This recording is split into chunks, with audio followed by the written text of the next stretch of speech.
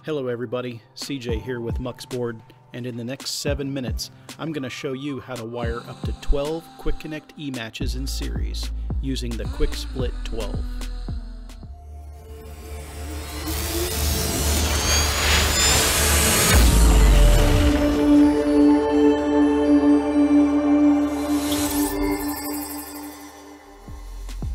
In a previous video we talked about how to wire ematches in series.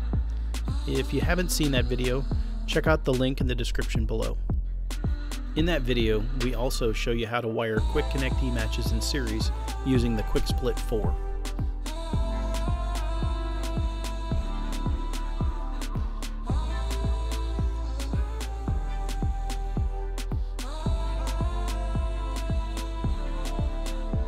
Need more than 4 ematches in series? In this video, I'm going to show you the QuickSplit-12. I'll show you how to wire anywhere from 2 to 12 ematches in series using only the 4 onboard jumpers.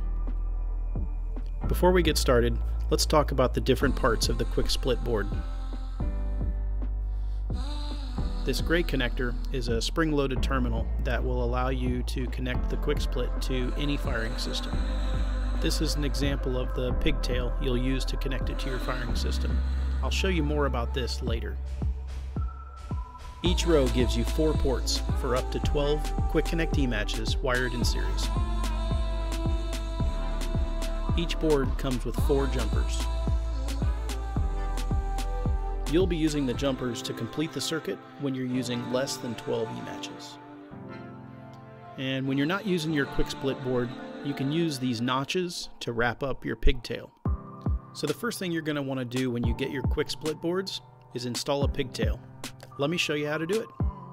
Depending on your firing system, all you're going to need is a piece of wire, or in this case, I'm using a spent initiator.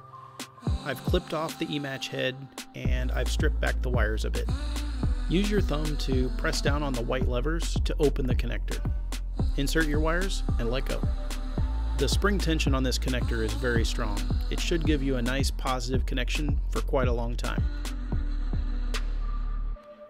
So we've got our pigtail connected, but before we get to the ematches, let's take a minute to talk about jumpers. You've got up to 12 ports for connecting ematches, but any unused port needs to have a jumper to complete the circuit. Anytime you're not using an entire row, you can just use one jumper in the end position to jumper the entire row. If you're wiring 4 or less ematches in series, this board works just like the QuickSplit-4. So for this example, we're going to start with 4 ematches. Now let's install the jumpers. Since we have 2 entirely unused rows, we only need 2 jumpers installed in the end positions. And with the jumpers installed, now we have a complete circuit with only one path for current to flow through all 4 ematches. Next, I'll show you how to add a 5th ematch. First thing you'll do is install your ematch in an unused port. Then, let's adjust our jumpers.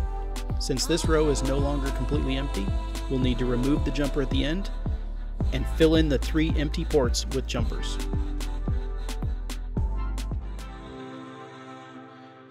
Since the top row is still empty, we can leave the jumper installed where it is. Take a look at your board. Every port either has an ematch installed or a jumper. That completes the circuit, letting your firing system check continuity on all ematches attached to this queue. For 6 ematches, remove one of the jumpers, place it in the onboard storage, and install an ematch in its place.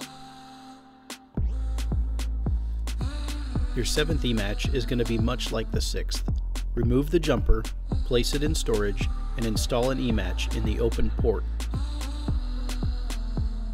Wiring 8 ematches in series means you have 2 full rows. The 3rd row is empty, meaning you only need 1 jumper in the end position.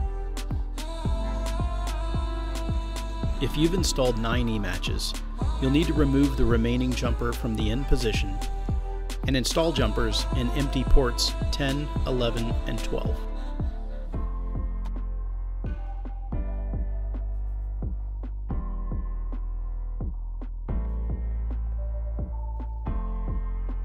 Adding any more ematches to the QuickSplit just means removing a jumper and installing an ematch in its place.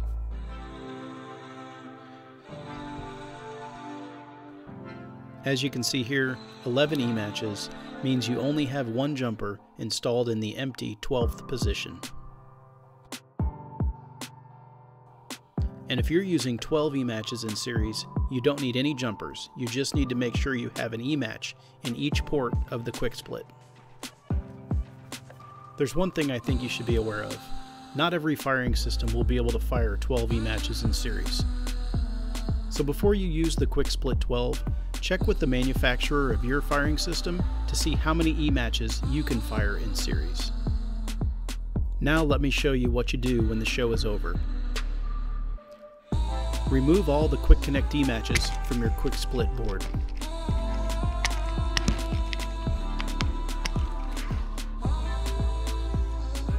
Then just wrap your pigtail around the notches for storage. This will make the next time you use your QuickSplit quicker and easier.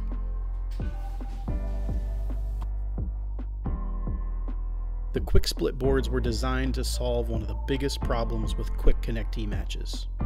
If you were wondering how to wire Quick Connect ematches in series, or you're cutting and stripping wires to do it manually, head over to muuxBRD.com to learn more and place your order. I really hope you found this video useful, and if you did, go down below and give us a thumbs up. If you're on social media, do me a favor and share this video with your favorite Pyro forum or Facebook group by hitting the share button below. If you haven't already, head over to facebook.com/muuxBRD and give us a like. And if you're new to the channel, give me a subscribe to stay up to date on the latest products and tips and tricks when using Quick Connect ematches.